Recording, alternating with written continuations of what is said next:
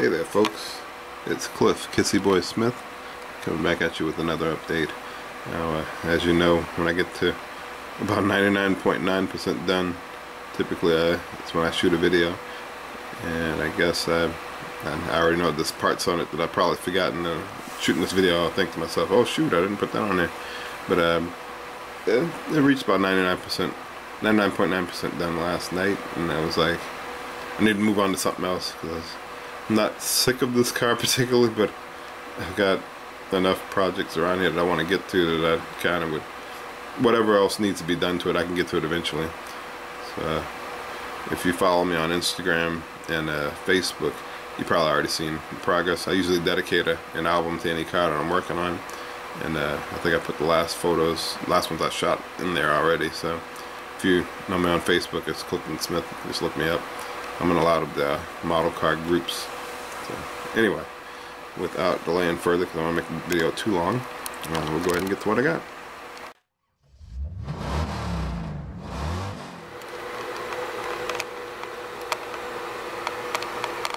And there she is, the 1959 Chevy El Camino, inspired by the 2014 SEMA car that I had found pictures of on the internet. This is my second complete airbrush paint job. It's a custom mix of folk art ice blue, and then some generic colored deco or something jean blue to dull it down, or to darken it up, I should say. And over that, some Duplicolor clear.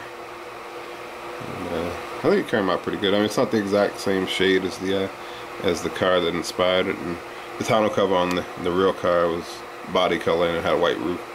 But I think it came out pretty good. I mean, the wheels and the engine and the tonneau cover with the linear actuator, that's all part of this car. So it's like, it was supposed to be a car that never was, and I guess this is if they ever made a second one or more, or it actually went in protection, I guess you'd say. Anyway, I used quite a bit of photo etch, as you can see here on the tailgate, little emblem there, and then the El Camino. It's photo etch. And I want to thank you guys for the last video. I'd asked how you guys would work with putting those El Camino emblems on here, and I went and I put the used Future clear coat, put them on there. That's how I got them to stick. And I'll pause it here and I'll show you how the tailgate works, and maybe I'll show you a little bit of the interior and the engine.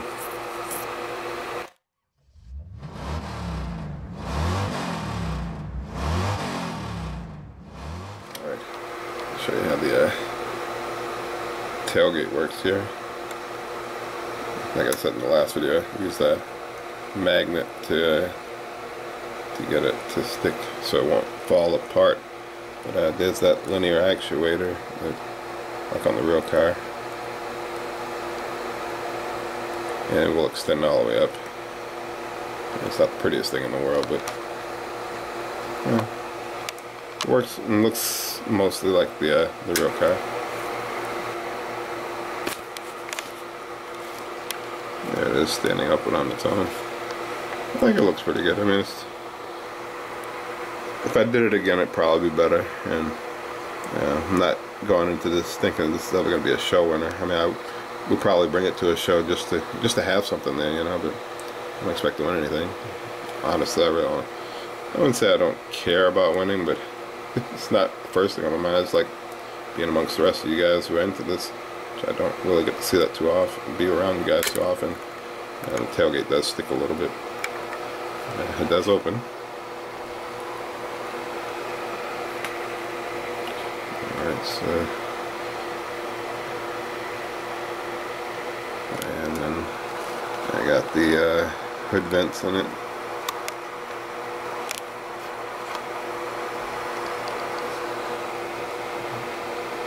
And I'll show you the engine. Alright, and here's the engine.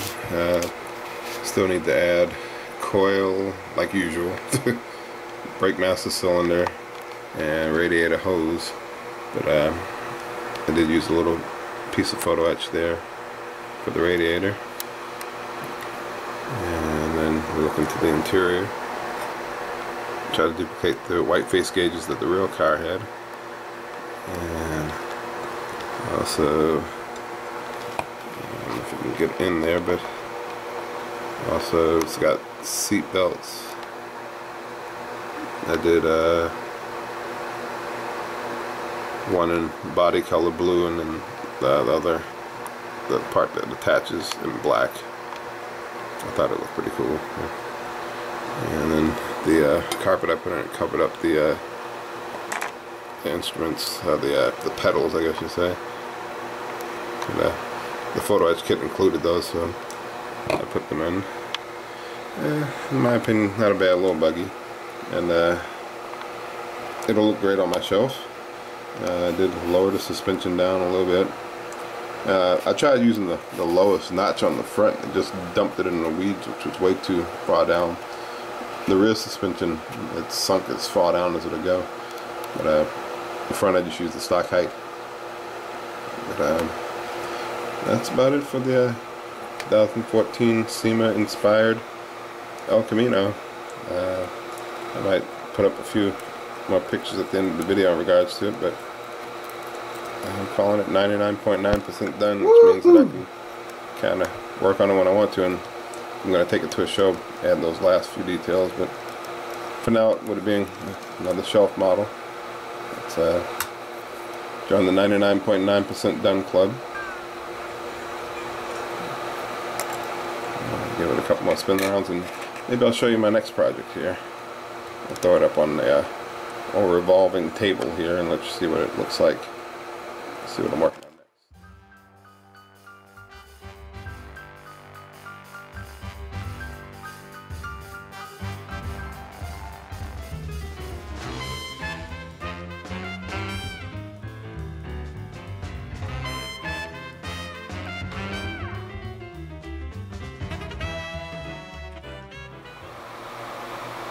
And here's the next project. And this was inspired, well, I wanted it before I went to Model Fiesta, but what sealed the deal was I saw a build review on HPI Guy's Workshop on YouTube, his build review of this car, and I thought to myself when I saw it, I gotta have it. You can't beat 1960s Cadillac. And I'll show you in a second what I want to do with it, but I'll show you what I got. Take a look at it, and this will be hopefully the next thing I'll be working on if I don't lose concentration. And there it is, my 1966 Cadillac Coupe de Ville, which I'll be working on next. It's just a curbside kit. It's mostly going to be painting, I guess, and getting these wheels on it and the stance of it. I drilled out a couple of holes because it has those axle rods. Drilled out a couple of holes so it would sit this low, but it's got a couple of adjustments, and I'm going to leave it so it'll be adjustable so I can pose it in different positions and so on. But I'm kind of digging it, just laying the frame out like this. And I began work on this last night, and again, if you follow me on Instagram and Facebook, I've started an album on this one. Took a couple of pictures on Instagram, but it will not be this yellow. I'm still debating on colors for this. I found a color that I really liked today in O'Reilly's, and the line was so long just to get one can of paint I just walked out, so hopefully it'll still be there next time I go back and it won't be so freaking crowded. I was gonna go with French blue Tamiya, but if the can is any indication what it's going to look like, it's not going to have any metallic in it, and I kind of want to see if we can get a metallic flake in it, maybe. I don't know. Again, like I said, I'm still in the idea phase. But I had to change the color. I mean, it's molded in yellow and red, and when I showed my wife this to her, I put the wheels on and everything with the frame natural and the interior natural, and it was yellow and red, and she said, oh, it must be Ronald McDonald's car. so I had to go and remedy the the frame and the interior so I can get better ideas rather than keep thinking, you know, seeing the golden arches. But anyway, that's what's going to be next, hopefully, unless my attention span changes. And I black washed the grill last night, kind of test fitted, see what it looks like.